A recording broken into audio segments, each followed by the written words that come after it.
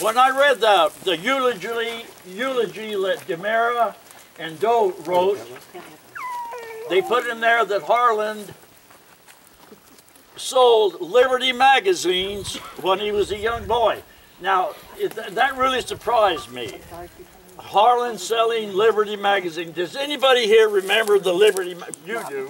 5 cents a piece. Yeah, 5 cents.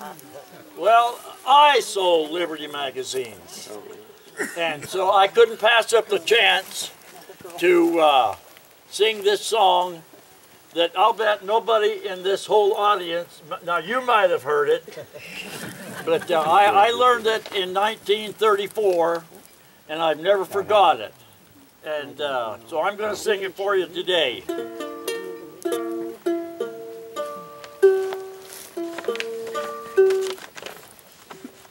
If I can remember it. Oh, another thing too. I haven't played it for so long, I forgot the chords to it.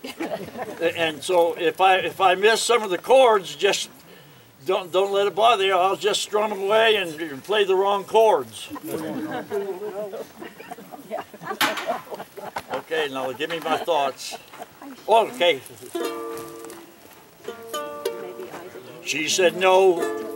I said why. She said no. I said why. She said no. I said why. Pretty baby. She said no. I said please. She said no. I said please. She said no. I said please. She said maybe. I said now. She said well. I said ah, this is swell. And you'll never know how much it will mean. So at last I'll confess. She said yes, yes, yes, yes, yes. That's how she subscribed to the Liberty magazine. Had you all going there, didn't I?